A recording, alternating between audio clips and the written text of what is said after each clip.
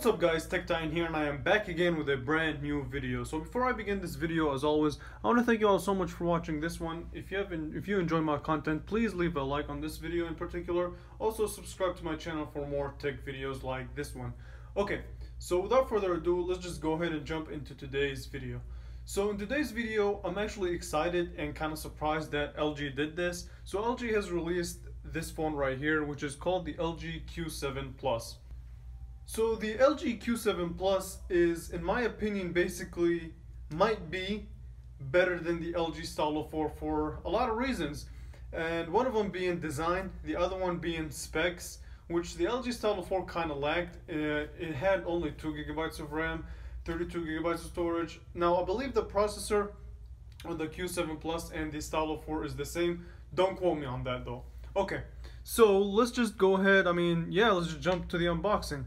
So here's how the front of the box looks like. It's just standard Metro PCS box, and here you get a little bit of specs. Supports a 5.5-inch Full HD plus full vision display, which means you're gonna get the 18:9 aspect ratio that I'm really glad that budget phones are making the move to.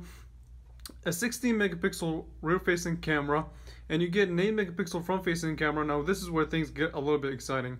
64 gigabytes of storage and whopping 4 gigabytes of RAM on a budget phone. And a lot of people complain in terms of the budget world that most budget phones have 2 gigs, 2.5 gigabyte of RAM at most. But this one has a really nice 4 gigabytes of RAM, which is a lot, especially for a budget phone. Okay, a 1.8 gigahertz octa-core processor. So yeah, that's it for the specs, which is really exciting, by the way. Oh, sorry about that, my tripod broke, so we're gonna have to do this handheld, and I'll keep it as stable as I can. So here you go. Here's the phone itself. Wow, look at this blue color.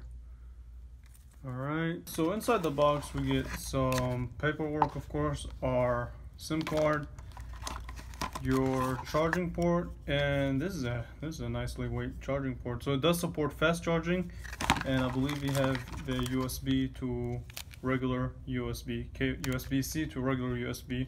So yeah, that's cool and all, but I really don't care for any of that. I'm here for the phone. I'm really excited about it.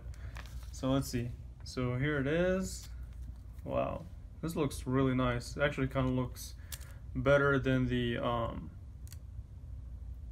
yeah, it definitely looks better than the Stylo 4. I'm not even gonna lie to you. In terms of the, I don't know, the color, the blue color gives it a better look. Okay, so let's just unwrap this piece of plastic.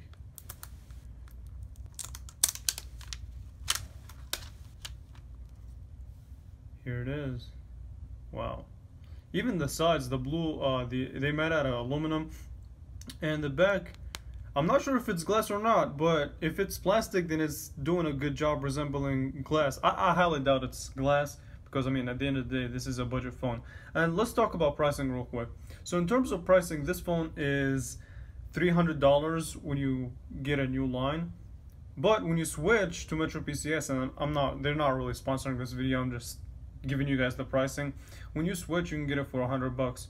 So $300 smartphone that has these nice specs and a nice design. That's cool. Alright, so on the right hand side you have your small power button, and on the left hand side you also have your volume up and down, and they seem to be a little bit clicky, not as clicky as the Stylo 4 in my opinion, but hey, this is just first impressions. So let's turn it on.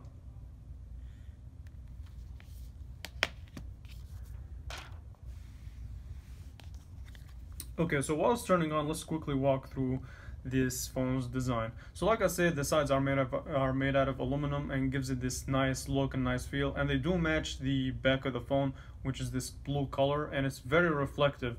So you have your 16 megapixel camera with the LED flash, as well as your fingerprint sensor, and some warning information. Hey, the back cover has so this phone is basically telling you this is a non-removable battery. So you have the Q7 Plus right here, and the LG logo on the bottom. Also on the bottom you do have your 3.5mm headphone jack, a USB-C, nice, and your speaker, and they're supposed to be better than the That's the LG Stylo 4 speaker, but that's for me to test. So here you go. And you do have your LED notification light at the top, and the bezels are fairly small. Now this is only a 5.5 inch screen, unlike the LG Stylo 4, which I believe it was 6.2 inches. So this is a smaller phone. Well, it's 5.5 inch. It's not okay. So this is definitely a smaller phone than the LG Stylo 4. But for most people, this is a really nice size. I mean, I like the size of this phone. It's really comfortable to hold, and the kind of this curvature on the back gives it a really good grip and really good feel. So I'll give them props for that, for this attention to detail on this budget phone. So that's really nice from LG. Here's the setup process. So let's quickly set it up. It's good. So battery life and things like that, those I will have to test in the full review. But yeah, so next, come on. Alright, let's skip this one real quick.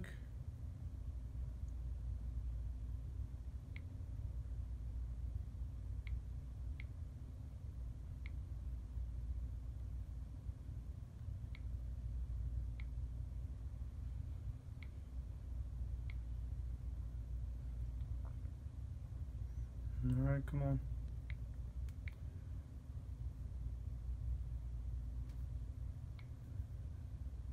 And boom, there you go. So there's how the phone looks like on the front. And I do gotta say, I mean, in terms of display, I know this is really first impressions, but in my opinion, this display colors look better than the LG Stylo 4. Again, I haven't really put them side by side to decide, but this is definitely a sharper display because it only has 5.5 inches versus the LG Stylo 4's 6.2 inches. So this is definitely a better, sharper display. Now, in terms of color and detail, I can't really tell you for sure, but at first impressions, it looks better. So yeah, I mean, right off the top, man, this design really stands out, and I really was surprised that the LG released this. Now, this doesn't really support the stylus feature that the LG Stylo 4 has, but hey, me personally, I really don't care for the stylus. So let's see, opening up day-to-day tasks and like the speed. I mean, 64 gigabytes of storage, 4 gigabytes of RAM, a 1.8 gigahertz octa-core processor. This should be up there in terms of performance. So let's see. So the phone app. Okay, took a little extra second. The messaging app. Alright, now when it comes to RAM, this phone should keep most of its apps in the background open. Now this of course is going to depend on RAM management and how LG deals with that, but I think it should take care of it fine. So let's see. So alright, let's go back to the phone app. Now this is nothing intense. Of course it kept it in the background, but once I really tested out and put it through its paces with heavy demanding games, especially games of course, because then you'll test out if it will keep them open in the background or not. So but so far this is a really nice phone. Now let's see what the camera's about. So okay, so you can use this full 18:9 to take full advantage of the display. So the viewfinder on the camera should look nice, and it does. So yeah, let me find an object to take a picture of. Let's see, this Dutch tape. So 3, 2, 1. Okay, fast at taking pictures, and right off the viewfinder, let's see. So right off the viewfinder, this picture looks really nice. In terms of colors, it looks good. I mean, it's only white, so it looks good, but it's sharp, it's detailed, and I also have to do more testing on that. But I really gotta say, like, the display also gets fairly brighter than the LG Stylo 4. I can tell you that for sure. And yeah, so far, I mean, I'm kind of impressed with this phone. So let's see the speaker, because I want to see if the speaker is actually better than the Stylo 4.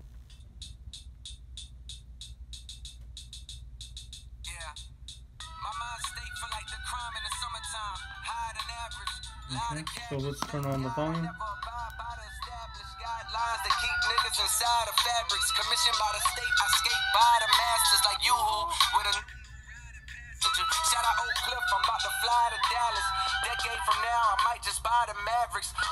Okay, yeah. Alright, right off first impressions, the speaker is definitely way better than the LG Stylo 4. Yes, this might be the best budget phone of 2018 that is under $300. And mind you, the LG Stylo 4 is $180, but again, like I said, when you switch, you can get this phone for $100. So depending on what you do, you can either do it for 100 or 300. So yeah, let me go ahead and put this phone down. This is it for the impression. Okay, so I put the phone away, but I forgot to cover a couple of things. So this does support 32-bit hi-fi quad deck. So if you have high-end headphones, this phone will definitely take advantage of that. The other thing that I forgot to cover is that this phone has IP68 dust and water resistance. So the water resistant, you can submerge into up to 1.5 meters of water for 30 minutes. Okay, so yeah, this phone is very promising. You guys, just wait for the full review. I'm really excited for this one. I want to thank you all so much for watching this one. If you enjoyed it, please leave a thumbs up. I'll really greatly appreciate it. Also, if you want to see more videos or coverage on this phone, subscribe to the channel. And yeah, I will catch you guys in the next video. Thanks so much for watching.